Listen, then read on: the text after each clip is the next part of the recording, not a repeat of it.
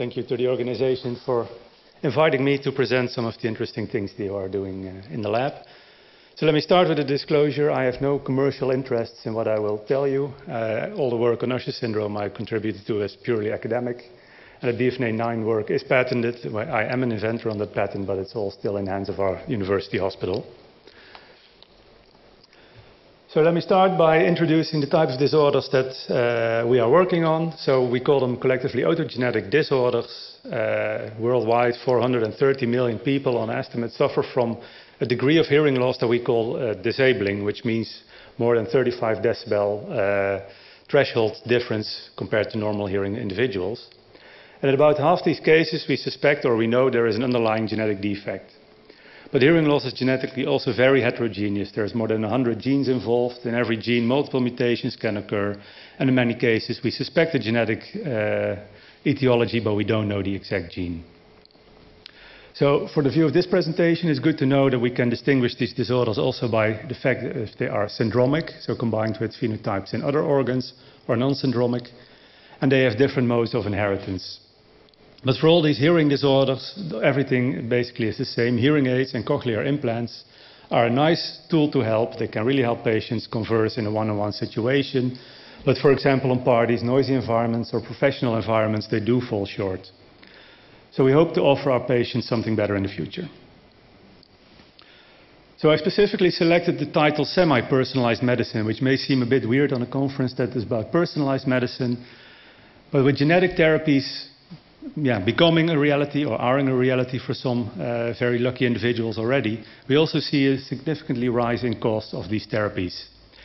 And when I think about personalized medicine and genetics, I think about correcting a mutation of a specific individual. And that's so expensive, there is no market potential for that, especially if mutations are extremely rare or ultra rare, as we call them. So then it will be truly personalized, and that's just not a sustainable way to treat patients. So it's what I call semi-personalized medicine. It is our goal to find the right balance between market potential, treating a number of patients in a way that is better than what we can do with a completely generalized therapy. So the technology that I will present to you today, we call Antisense oligonucleotides. And they offer a very interesting treatment opportunity for inherited disorders and many other types of disorders as well, because it does not involve genetic manipulation. It's basically the same technology that's also used in the mRNA vaccines from Pfizer and Moderna, only we use a very, very small piece of information, and then they use much bigger pieces of information. So the antisense oligonucleotide, abbreviated as ASO in short, or sometimes AON in the Netherlands, they are chemically modified pieces of RNA or RNA-DNA molecules, usually 15 to 25 nucleotides in length. They are complementary to what we call the pre-mRNA, and they've already proven to be safe in many animal studies, and also several are already approved by the FDA and EMA. So the technology and the chemistry is ready to use in patients. So what happens with this technology? So normally we have a gene, I will show you here on the left screen for you, and the gene encodes the information that builds up the components of our body. And the gene is transcribed and an mRNA is formed, and this mRNA actually is the building map for the proteins that make up all our organs.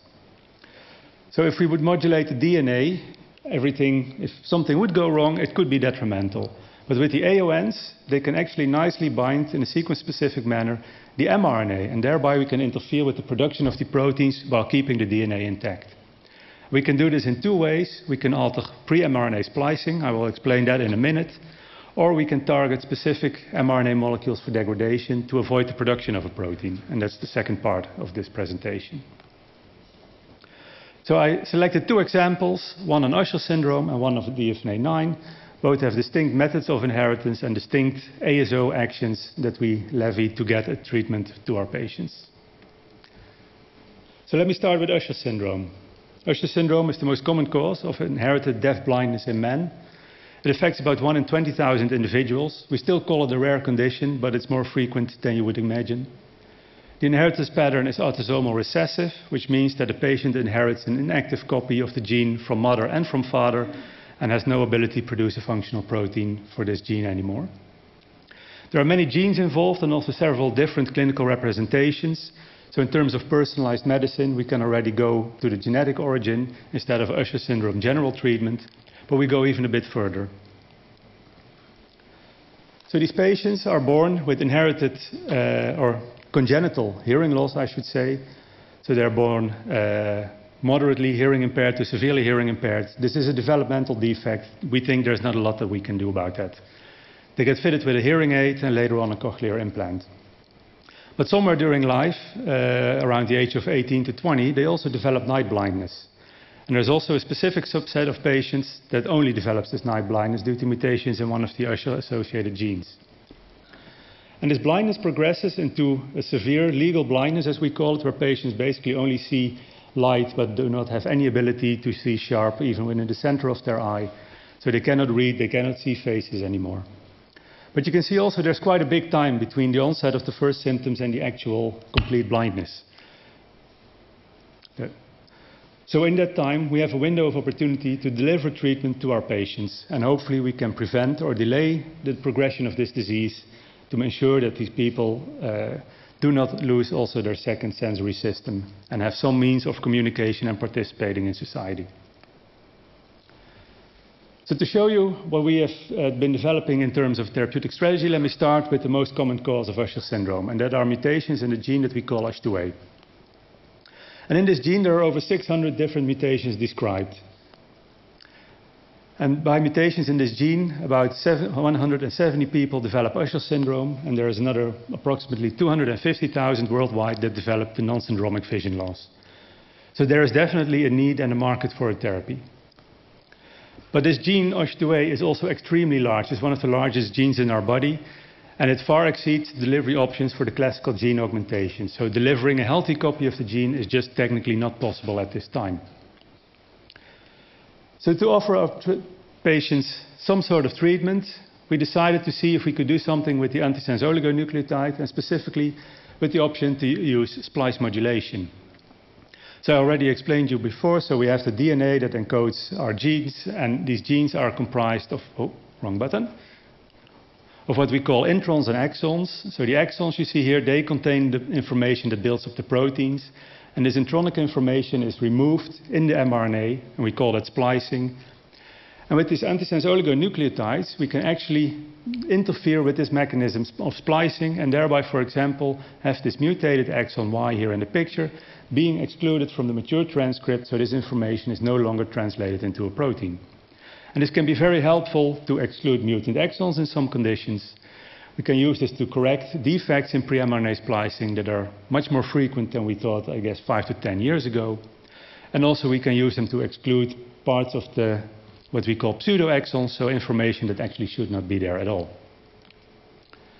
So for Usher syndrome, we thought this exon skipping could maybe work, and that's because, as you can see in the picture, this protein, as is shown here in a graphic representation, is comprised of two types of protein domains that occur quite frequently. So we have protein domains in green, there are 10 of them, and we have another type of domain in blue, there are I think 23 of them.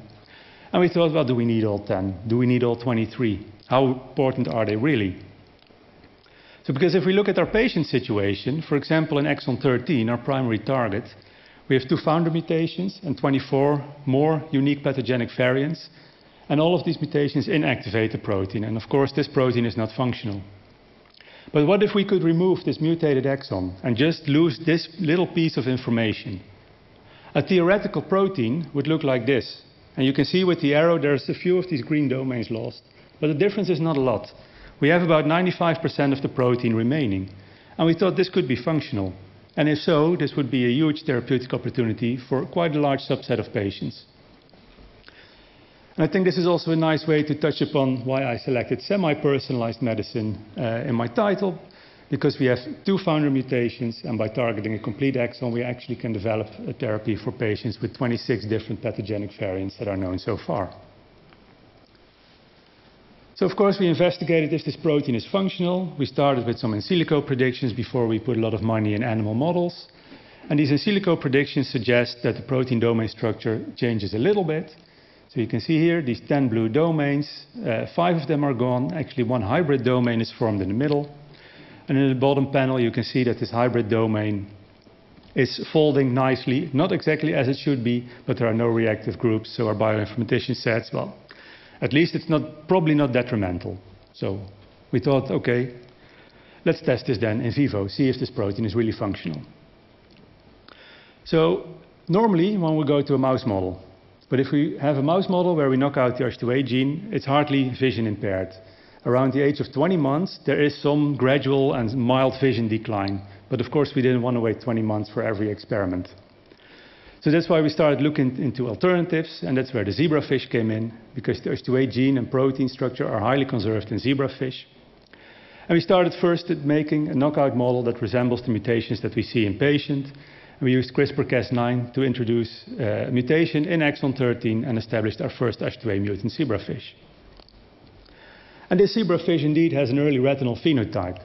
And when I say early, I actually mean the larvae. So I guess you can imagine this as a zebrafish, but most of our work is actually focused on this larval zebrafish, which is 5 days post-fertilization, so 5 days after the embryo starts dividing, it looks like that.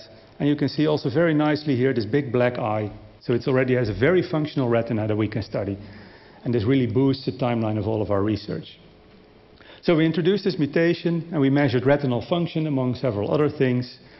You can see here, this is electrophysiology data. So our wild type has a very nice electronic response on a light stimulus, and in our mutant this is reduced approximately by half. So we have a model that we can use to test therapies. So that's great. So then of course we designed these antisense therapies. So first we designed them for zebrafish and later also for the human USH2A exon 13. So we designed them in a way to mask this exon 13 so it's no longer included in the transcript. Oh, now here I see that something is wrong in my picture. So there was supposed to be a slide here showing that we can actually remove them on transcript, but these bands somehow appeared, I don't know where from. But the sequencing is still correct. We were able to remove specifically this exon 13. So the sequence of USH2A exon 12 in zebrafish is immediately followed by exon 14. So we were able to remove this part from the protein coding information in our animal model. And then we started to look what happens. So we made sections of this larval zebrafish and first looked at the localization of this Usher protein in our wild type, unedited, healthy zebrafish retina. You can see this localization here in green, so it's in the photoreceptors that are depicted here in a very precise region just between the cell body and the actual light-sensitive parts of this photoreceptor cell. And we have introduced a red staining to mark this area. Looking at our mutants in the central panel, all this green staining is gone, so the protein is gone, and we are indeed looking at a mutant. And in the right panel, we have our Antisense oligonucleotide treated zebrafish, where we expect the protein to look like this. And when we use an antibody directed against this part of the protein, you can nicely see here, and I think there are some lines, that the protein is indeed returning. So this looks promising. We can lose this part of information and the protein comes back to the place where it should be. But of course, the main question is it also functional? So we tested that again with electrophysiology. And here you can see in the black line and the green line are the healthy fish. Green are the treated ones actually. Here in red is our mutant. And in purple we have our control treated animal. And this picture nicely shows that with our exon skipping hypothesis, we can indeed restore retinal function in a zebrafish. So then we thought about what's next. So our zebrafish model shows our ID works, but it's still an ID and it's a zebrafish. So what happened at that time were a lot of things in parallel, and one of the things is that we licensed this to ProQR Therapeutics. They developed a molecule called QR421A, now brand name Ultevursen, to be used in patients. And they did a lot of experiments on this molecule, showing that it's safe, showing that it's effective in human cells. So you can see that, for example, here, this is in human photoreceptor cells that are cultured in a petri dish. So this is a band, a product from how USH2A exon 13 should normally be. And here are bands indicated that we were able to remove this exon 13 from the transcript in the human cell. They also investigated where these molecules would end up if we inject them in the eye. So they inject them just in the vitreous humor of several animal models and now also of patients. And they end up nicely, as you can see in the red staining here, in all layers of our retina, specifically here the ONL, which are the photoreceptor And also, these molecules are active for quite a long time. So the right panel is a study done in mice showing that this exon skipping event from this antisense oligonucleotide lasts for over 200 days. But all these studies are focusing on the ability to show exon skipping. And from these data, ProQR actually started a therapeutic trial in March 2019. First patients were dosed, and now they are already in a phase 2/3 trial. So when the trial was started, this was the very first clinical trial for treatment of USH2A-associated blindness, and I think it still is today. And it's also very interesting that this trial was approved by the EMA and FDA to be conducted, but purely based on proof of concept in zebrafish. So of course mice and higher animal models were involved, but the effectiveness of our therapy was only shown in zebrafish. So that step from fish immediately to man can boost therapy development and is shown to be very promising. And of course, the nicest part was when we were in the beginning of the lockdown behind our computer when they presented the interim data showing that actually vision improved in all patients treated. And at the end of the project, or the phase 1/2 trial, they confirmed that all participants had visual improvement on multiple parameters. So this therapy so far seems to work. So something that we actually developed in the lab is now helping patients. Still a small subset in clinical trials, but hopefully at some point in the future we can actually have this on doctor's prescription. So for the second part of my talk, I want to go to another disorder called DFNA9. And DFNA9 is an autosomal dominant inherited type of hearing loss. Patients also have vestibular function, and this is an adult onset disorder. And there is one specific mutation that's very common in the region of the Netherlands and Belgium that you see in the triangle. Basically, the highest part is Nijmegen, where my institute is based, and all the way here in this Antwerp, Hasselt area of Belgium. And there are a lot of patients with this disorder in that area. And this disorder is caused by mutations in a gene called COG. And COG encodes a protein, coglin, which is the most abundant protein of the cochlea of our inner ear. It's expressed in almost all cell types. And in the Netherlands and Belgium, we have this founder mutation that's quite frequent that we call P51S. It's a proline at position 51 mutated to a serine. And these patients have normal hearing and balance for up to the age of 30-35. And then all of a sudden, they start to experience symptoms and decline actually goes quite rapidly. And for the hearing part, we can offer them hearing aids or already quite soon cochlear implants to give them some means of auditory communication. So at this moment, the outlook of these patients is to have some sort of partial hearing restored with these devices and having balance problems until the end of their life. But the thing is, this disorder is that it's a degenerative disease and degeneration continues. And also these patients complain that a cochlear implant is by far sufficient for normal hearing. Unlike patients with Usher syndrome, which are born deaf, these patients with DFNA9 know what normal hearing is like, and they know what they're actually missing, and they're far more stronger voicing the need for something better. And just as with Usher syndrome, we have a window of treatment to give them something better.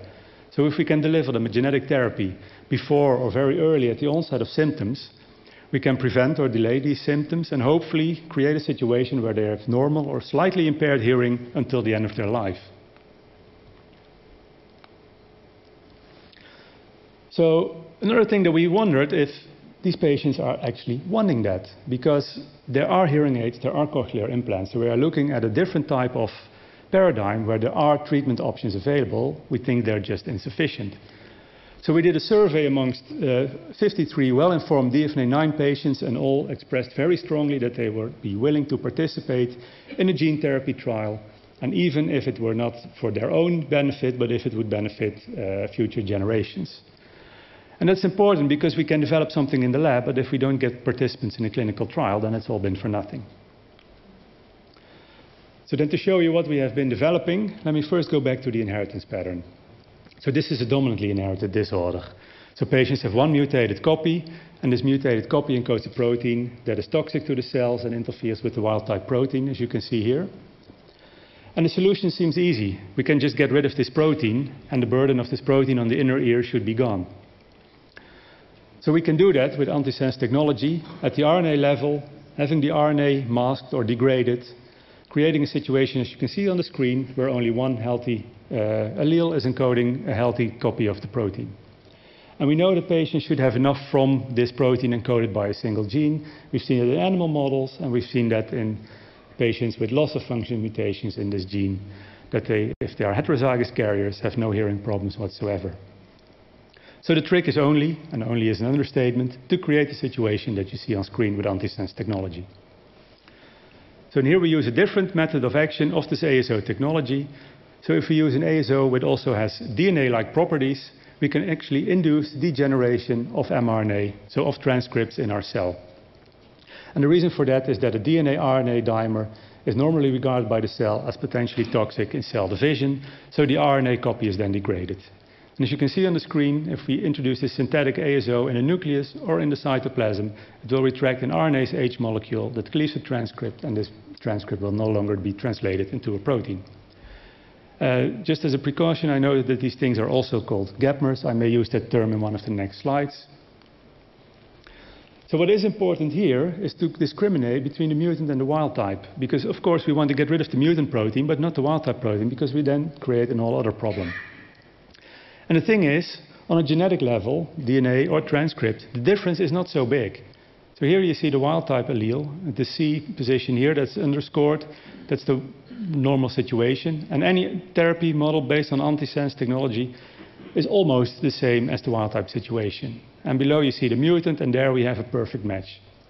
So if for some reason this genetic context is not very amenable to a specific targeting, then we have no plan B. So this is quite tricky and very important to get something therapeutic. So the first thing we did, I considered that basically every genetic variant can be a therapeutic target here. It doesn't have to be the disease-causing mutation. So I used long-read sequencing technology and started to map out what other variants are specific in this mutant COG gene that are not present in most of our wild-type COG genes that we see in our patients. And I actually identified 12 variants that are quite rare, and if we would target those, we could actually treat 90% of our patients. And 2 of these variants are actually not single nucleotide changes, but changes of multiple nucleotides, and should be better for specific targeting.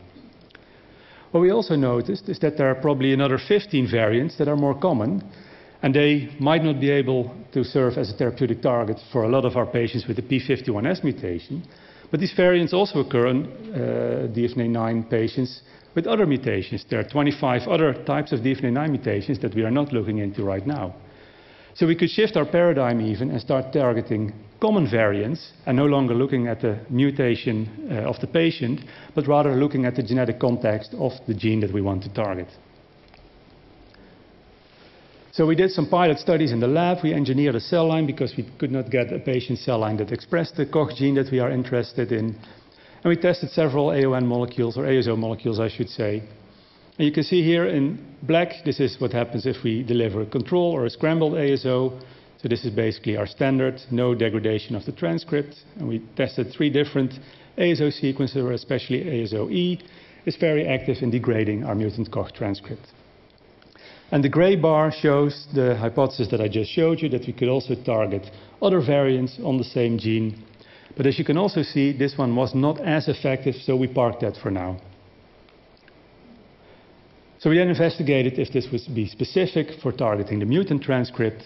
And indeed you can see, especially for the ASO-B and E, the wild-type COG is not decreased, so we have a specific targeting going on. So we also saw that we did not get rid of all the transcript from the mutant gene. So we started to increase the dose, and then we saw that if we increase the dose, we also lose some of our specificity. So with increasing doses, we also start to lose some of our wild-type transcripts. But we do get rid of almost all of our mutant transcript. So this puts us for another challenge. And first of all, working with ASO technology here is an advantage, because these are synthetic molecules, and we can chemically modify to fine-tune the specificity in a way that's not possible with, for example, genome editing technology or siRNA technology. Secondly, we also wondered, and this is not out of laziness, but out of biological thinking, do we actually have to remove all of the protein that's mutated? Because it takes 35 years for symptoms to develop. So for 35 years, the inner ear can cope with this mutant protein. So maybe if we reduce the burden by half, we can extend this to maybe 50 years or 60 years, which would already be a huge benefit for our patients. And secondly, how bad would it be if we lose a little bit of wild type? So how much protein from this gene is actually needed for normal function? So these are some questions that we actually do not know, and that made us think about how actually to fine-tune this process in future therapies. So here we are not at the clinic yet. So at the moment we are investigating different ASO chemical modifications to fine-tune specificity. We still want to have the bar as high as possible from in vitro studies. And we are moving to in vivo studies that we are hopefully starting soon. So to do this, we've taken a bit of a sidestep and designed a very elegant humanized mouse model. And this mouse model is funded by the Dutch DFNA9 Foundation and the British Royal National Institute for Deafness.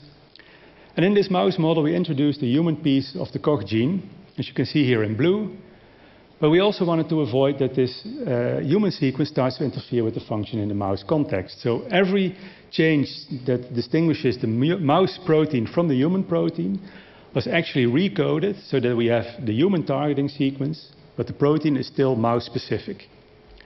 And you can also see that we introduced not only the mutant part here in exon 3, but a longer stretch, so we can test also our hypothesis of targeting other variants on this gene.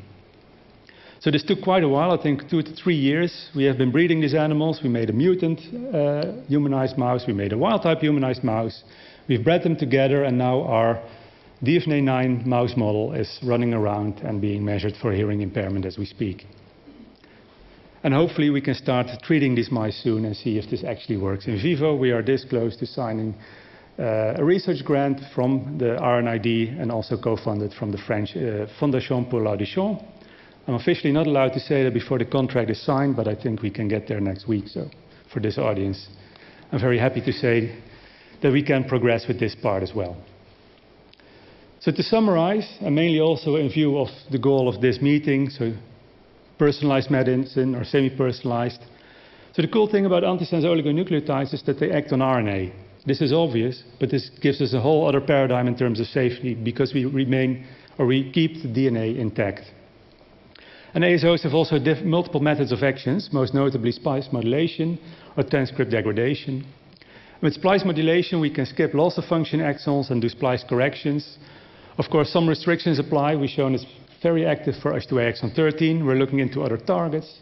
And we can combine actually different mutations and targets in a therapy so that we can keep our patient population high enough to deal with the restrictions that we now see in translating to the clinic, which means it has to be commercially attractive. So there have to be a lot of patients to sell this therapy to, which is not me making money, but we have unfortunately no other option at this moment. So the second mechanism is transcript degradation, so we can silence genes that have negative effects on hearing, for example, where it's very important to distinguish the mutant from the wild type. And here ASO technology is also crucial because we can do these chemical modifications. And I also showed you that we can shift our thinking by not targeting disease-causing mutation, but by grouping patients based on their genomic composition rather than the actual mutation that they have. And hopefully down the line we can also silence other genes that are not immediately causing a disease but induce, for example, some sort of beneficial cell response in the ear or maybe even in other organs to restore or improve function of these organs. So in getting this to the patients, the ASO benefits hugely from the proven safety and enormous flexibility in designing chemical modifications, so we can get these things on the market quite sooner, and at least for now sooner than we can with genome editing technology. So this technology holds an enormous potential for patients with vision loss, for patients with hearing loss, and probably for patients with many other inherited disorders as well. And before I would like to take your questions, I want to make a nice bridge to the next section. So we are working on Usher syndrome and DFNA9 for a reason, and that's not because we find them so interesting. We have patient advocacy organizations in the Netherlands for Usher syndrome headed by Yvonne, for DFNA9 headed by Arthur, and they are a huge source of inspiration and support for this research. And we are actually in constant connection with them, which is for me, a biologist by training, not the normal situation, at least not in the Netherlands. So for example, from Yvonne I learned that patients with Usher syndrome also have huge problems with sleeping. And this is always neglected because patients visit an ENT specialist, so an audiologist or a vision specialist, and sleeping problems don't come up. And we now have a research line running to see if we can actually also treat the patients on this level. And for DFNA9 with Arthur, we are doing, of course, the therapy work, and he's been instrumental in finding the way to get this to the clinic. He has hired a consultancy to pave the way, to look at all the things that has to be done, to reach out to the EMA, to see that the mouse studies already are in alignment with what we need to get approval in the future. So by working together with these people, we've actually been able to make steps that we could not make as scientists individually. And I think for this platform, that's definitely worth mentioning. And I'm very proud to work together with them. But of course, it's not just me doing the work. So there's a lot of people involved, most notably Erwin van Wijk, group leader in the Usher syndrome work. I did all the work as a postdoc under his supervision. And with his help and support, I've been able to set up the DFNA9 research line and start my own lab in Nijmegen. And specifically for DFNA9, we're collaborating with the University of Antwerp on the mouse work. And of course, there is a lot of funding agencies involved that made all this possible. So with that, I'd also like to thank you and answer your questions if you have any.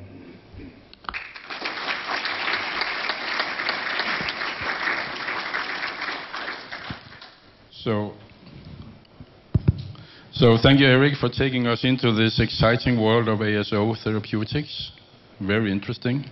So are there any questions to Erik?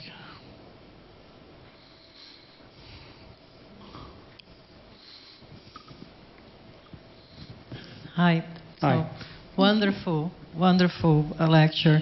I was wondering, maybe I missed, but I was wondering, how do you deliver the therapy for patients that have the ear dysfunction or other organs? Yeah, I didn't really discuss this. So for the vision loss, it's quite easy. It doesn't sound nice, but according to our ophthalmologist, you can just put a needle in the eye and then the molecule travels to the right places. For the inner ear, it's a bit difficult. You can do it surgically, but these molecules, they have a half-life, so at some point they wear off. We assume somewhere between 3 and 12 months. And we are now also starting research lines to look for ways to do repeated delivery. So the inner ear is encapsulated in a skeletal structure that's quite difficult to target. There is one weak spot. We know that the ASOs can diffuse over the weak spot, but I think passive diffusion is, well, it's a bit uncontrolled to rely on for therapy delivery, so we're also looking for ways to facilitate the diffusion or to maybe even pass this boundary with a more active delivery agent or microinjection method. And if that would be possible, I mean, it's been shown in animal models that the diffusion works, but if we can get enough in there, then it would be very helpful to our patients. So that's ongoing research. Stereotactically, our ENT surgeon thinks it's not going to be a problem. Patients can maybe don't even have to be sedated. It can just be a day procedure, so that yeah, we're combining all things to get this going, because it's a bit of a knowledge gap. I think all things pinpoint that it should be possible, but no one's actually shown it at the level of a full-sized ear as we have in humans. So maybe as a follow-up to that question, so systemic administration is not an option? I don't know. So the cochlea and also the retina, just like the brain, has this brain-blood barrier that we call in the inner ear the brain labyrinth barrier. These molecules tend not to pass. Also, probably if they would pass, or we could make them pass, the systemic and circulating levels would be so high, and these ASOs could have actions throughout the body that would not be my preferred method of action. We have seen some success with this in mouse models, so it could be a plan B, but I think we should find a more elegant way. Because what is often mentioned when you talk about these kind of therapies is always formulation, and delivery is usually a problem. So it's yeah. Monica? Yeah, I have a question from online. So I just shared with you. Hanna Libeska is asking whether the patients are not afraid of entering their genotype. Their genotype. I'm not sure if I understand the question, so maybe I'm hearing two questions at the same time. If patients are afraid to participate in a trial, or if they are afraid to share their genetic data with us. I can discuss both. So we have a huge group of patients that do not have problems sharing their genetic data. Their patients are also actively supporting people to find the genetic diagnosis because it becomes more relevant. And of course, everything in our lab is under the strictest laws of keeping this information private. In terms of entering the trials, as soon as we publish anything in a journal, we get a huge amount of emails of people signing up. Even if it's just work in a zebrafish model, they always assume that they can get the molecule delivered to them tomorrow. So we see a lot of interest in people participating in trials as well. And for DFNA9, as I mentioned, we also did a survey on that to put this in numbers. So that's definitely not an obstacle in getting this to the clinic. Okay, maybe I just add. Oh, sorry, that's my own question. In fact, also regarding the patients, I was wondering. You said that you made a survey. I think not a lot of researchers are always going also back, maybe, or contacting, trying to understand the patient perspective before they start the research, or maybe at a very late stage. Or and I wanted to know, for the survey that you launched, those were patients that knew they might get a hear loss. I think it was the second example, yeah. Right? Or was it, have there been patients that already were affected, so they understood more how it is to stop or having a loss of hearing? And then the second question around the same is, how are you supported in integrating patients in your research? Would you need support, external support, or are patients participating voluntarily? So it's more a funder's perspective question here. Yeah. So in terms of these patients, I think the patients that we included in this survey, they all had a genetic diagnosis of having DFNA9. I don't know if they were all affected. We did this on a patient information day in Antwerp, where we had about 200 participants, patients, but also family members. And because it's a dominant disorder, it's really this type of disorder that runs in the family. So patients always know from a mother or a father having this, and an aunt, uncle, grandparent, etc. So if they have the mutation but have no problems yet, they have seen firsthand what the problems are. So I think the ones that attend the day, they really share the same perspective, that they are looking for a better treatment. Of course, I must be honest, there's also a subset of people that do not attend these days. They are maybe less informed or just against this type of treatment whatsoever. So we may be a bit biased, but at least we have a subpopulation that we know of that contains at least several hundred patients, I think, nowadays, that are interested. About your funder's perspective, yeah, so this is all, yeah, we don't use a lot of funds in this right now. I also don't know what we would do with extra funding. So the patient organizations, they are very active. They host these days where we talk to them. They invite us whenever one of them is in the clinic. They come over for a coffee. That really, these low-profile meetings are so valuable. You don't need a lot of money for that. Just a good coffee maker, actually, I think is most important. But if you want to formalize that and stimulate that, I think it would be good maybe to have some startup funding to host a patient day, to set this up, to get the room ready, to get the catering, to send the invites, to look actively into participants, maybe also host a workshop that they would benefit from. And if you can pay someone for a workshop, if you can pay a venue, it all becomes much more interesting and attractive.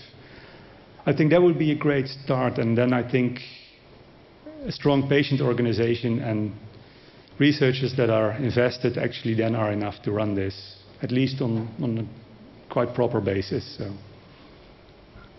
Jean-Luc? Yes, it's a naive question because I'm totally ignorant in this field, and maybe I should not ask it in a session which is on patient, but these advanced therapies are quite expensive, so at the end we have to take into account the willingness of the health insurance to pay. And I did not fully understand what is the degree of severity of the second disease that you mentioned, the DFNA. For the first it was clear to me, but the second one, I had sometimes the feeling that it was quite mild in cases. So who will pay actually? I think that's a general issue with hearing loss. Hearing loss seems quite mild to us, and hearing loss has been taken actually out of the medical domain since hearing aids became on the market. In this case, it's a severe progression. People become deaf somewhere during their working life, and also become significantly impaired in their balance system. So around the age of 50, they have to stop working, and I've heard also stories from people that are actually stuck at home because walking to the supermarket, taking your bike to a friend, all those things are no longer possible. And they are really handicapped is a word that I actually do not want to use because these are very powerful individuals, but they are handicapped and disabled in their means of communication. And their well-being is severely affected. But it's more difficult to put this in number and to sell this to the funding agencies than, for example, something like Usher syndrome or lethal disorders. So that's a problem indeed. And gene therapies, even antisense technology, are not cheap. I think that's a general problem that we are facing, especially now that we are still relying on commercial companies putting this on the market. Maybe at some point we should start thinking about synthesizing them ourselves in our hospital pharmacies.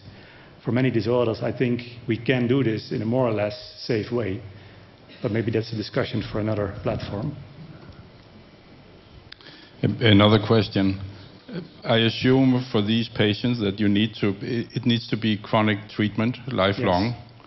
And I also assume that it's still too early days, so that you don't really have real-world data how the patients feel this. But how do you perceive what kind of toxic effects, side effects, other kind of not so nice things do you expect from these in a chronic situation? Yeah, so we don't know a lot about that. I think the first patient was dosed in 2019, and so no problems have occurred yet. We expect these patients will need a dose somewhere between once and 3 times a year. I don't know for sure. That also depends a bit on what comes out of the trial. We do know, of course, for some of the other ASO molecules that have been on the market already for a long time, that these molecules can be quite safe even after systemic delivery. An interesting thing, especially for the eye is quite immune privileged. So whatever you put in there, there's not as strong an immune response, or maybe sometimes not even an immune response, compared to what would happen if we do this systemically. So that is an advantage, but you are right, we still don't know everything. We can only find the answers by going on. But it seems that the learning with using antisense oligonucleotides, it's pretty safe. So it's in general, yes. But yeah, I mean, yeah. But of course, no treatment is without side effects. So yeah, and I think also if it has side effects, and that's I think a major benefit of this technology over several other more permanent technologies, you can just stop. Just take your last dose, leave it at that, and maybe something better comes on the market a couple of years later, and you can go for that. I hope it's not needed. I hope we have the perfect solution, of course, but I think the fact that it's transient is a big benefit in terms of safety. Because if you deliver something permanent, you will never get rid of it. Yeah, that's true. But I have one last question, that is, as I understand it, the vision part of Usher syndrome is the condition called retinitis pigmentosa. Yeah. That condition is also existing in a much broader population, which is not Usher's, not combined kind of with the deafness part. Does your approach also apply to these patients? Yeah, so retinitis pigmentosa can occur as a result of mutations in the USH2A gene. That's already quite a big subset, actually. But there are more than 100 other genes that give the same phenotype, and then there's even clinical distinctions beyond retinitis pigmentosa that also leads to more severe or more mild blindness. And some of my colleagues in Nijmegen are doing ASO work for other types of vision problems, mainly splice correction. But there are several other genes of this type of large genes with repetitive domains that could be candidates also for exact same approach that we are doing for USH2A. Yeah. And we are hoping to extend on that, but of course you cannot do and realize all the plans that come up in your head. I hope some other people pick that up as well. But it's great that there can be hope for these patients, because there's really no good treatments for these things. No, there's nothing else currently. Yeah. Yeah, we have a question, I think, going in the same direction. Could ASOs be used for anti-inflammatory indications, so targeting signaling pathways? I think in general, yes. So I believe that ASOs can be used for anything. It's not like a magic bullet. But because we can determine their method of action by the way we chemically design these molecules, we can interfere with pathways. So for example, many patients get glucocorticoids for disorders like osteoporosis, which was during my PhD a topic, but also for inflammatory reasons. These glucocorticoids activate a receptor in our cell that activates a lot of genes. With ASO technology, we could actually bypass this whole signaling pathway and specifically activate or inactivate the genes that are necessary for the therapeutic action without activating the others. I think there is research going on in that direction. I don't know all the details, but at least it's a possibility of this technology that, if not already, is definitely worth exploring. Okay, thank you very much, Erik, for these very, very interesting and exciting insights. So thanks a lot. Thank you.